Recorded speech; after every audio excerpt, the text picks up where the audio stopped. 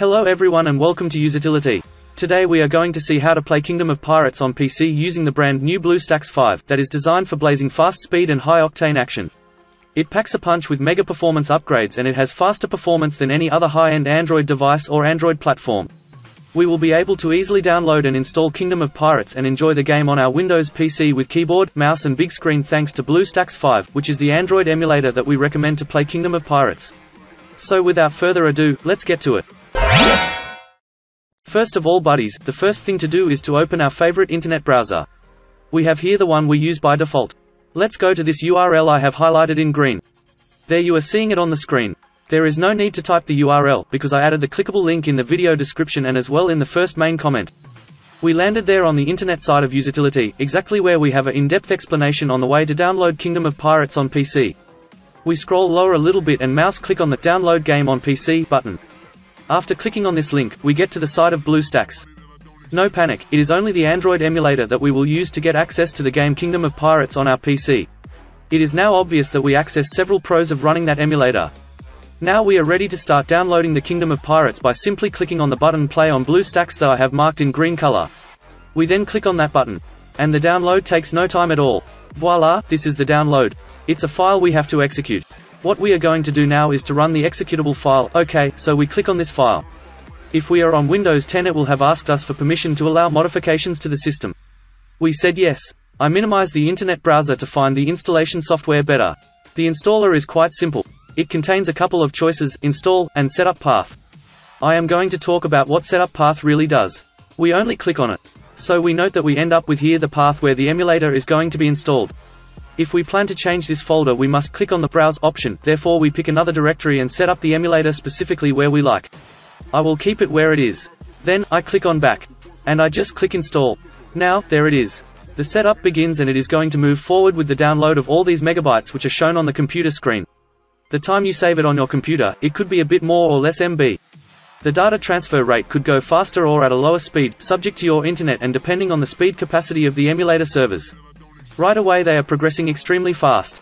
The download is finished, and now it proceeds with the installation phase. With BlueStacks 5 you can even reduce RAM usage with a single click. Especially useful if you ever face performance-related problems. In addition, you can activate Eco Mode to enjoy 87% reduced CPU usage, 97% reduced GPU usage and easier multitasking. As you can see, BlueStacks 5 is built to provide stability and performance during long gaming sessions. The installation has already finished for me. At this moment, the emulator happens to be started on autopilot. As you can observe, at the bottom of the screen, there's a progress bar which will advance to the right, and when it comes to the end, the emulator can be launched for the first time. In reality the emulator has been started there for the first time. Before we continue, as you will notice, it has made a couple of software icons here on the computer desktop. The BlueStacks and BlueStacks multi-instance. Note that the BlueStacks icon will be one we are concerned with. At any time when we desire to operate Kingdom of Pirates on the laptop or computer, we twice click this particular app icon and consequently launch the emulator. The BlueStacks multi-instance icon allows you to launch multiple emulator instances. And with BlueStacks 5's new improved multi-instance manager in Eco Mode, players can run more game instances faster and with less lag. Why don't we conduct the following step, which is actually a requirement, and that is to begin to browse the Google Play Store. And we'll just click on Play Store. As you can discover the Google Play is started. Right here we have got to sign in. At this point once we're right here, we are required to do this next step that is mandatory. So we mouse click on Sign In. At this moment it shows Checking Info. It could occasionally get blocked in Checking Info and it isn't going to move ahead. If so, you may attempt to connect to your account after a couple of hours and it will very likely be repaired. At this moment we're going to insert our email address and password. The email is required to be a Gmail email as well as its corresponding password. For example, you can utilize the same exact email address you use currently in your own YouTube account. Then I will provide my details and I'll come back when I have completed it. That's it, info typed in. Find out Google welcoming us and providing us the twos. We will consent to them by clicking I agree. Following, it make us possible to save to the Google Cloud. You might let it check it's going to produce a backup of the data on that device to Google Drive. I am not going to select it, you do what you want. We mouse click on accept. Google Play is started automatically and on autopilot. To set up the game, we are required to go to the Android emulator desktop by clicking this app icon indicated green colored. Right now that we are discovering the desktop of this emulator for Android, we observe that we have there the Install Video Game option. We just click on the button. There we have got the game app. How about we press here on the Install link that I'm showing now in green. And this will commence the software installation. Right now it should install the game. It could take a while, or it could also be almost immediate. That all relies on our own internet access. This has as of now completed setting up. Now, let's go to the emulator desktop by clicking this particular option that I'm highlighting in green, that allows you to launch Kingdom of Pirates for the first time. We are now on the emulator desktop, and then we're about to click on the new Kingdom of Pirates app icon that has been created. The game app is started for the first time. Currently there we have it. I can also click anywhere on the screen and also make use of the keyboard. I will discuss the volume level of that emulator. It's here. We use the icon of higher volume and the icon of lower volume. This manner we will not depend on the Microsoft Windows volume to increase or decrease the sound experience of this emulator. And to take pleasure in the experience to the maximum, we should switch on the big screen, for which we have two options. This is actually the first one. We simply click on this particular icon which I'm showing in green.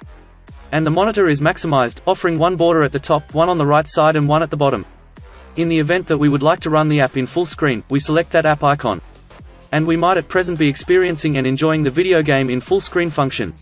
To leave the 100% screen mode, push the F11 key. Then we would certainly now play in regular screen setting. At present, I am choosing to demonstrate you the keys mapping that is rather appealing. That way we will certainly be ready to play the game app much more effortlessly. The first task is to mouse click this computer keyboard icon. It's now time to get the appropriate adjustments. I am going to put the default settings, but if you like to improve this, you can easily achieve it without having problem. As you can see, the emulator is entirely in our own language. In certain cases it happens that the emulator is presented in the wrong language, for instance, in Chinese. And then to place it in the proper language we browse here to the cogwheel. And there inside of various other configurations, we click on the language drop down. We may very well decide on the language we wish, English, Chinese, and so forth.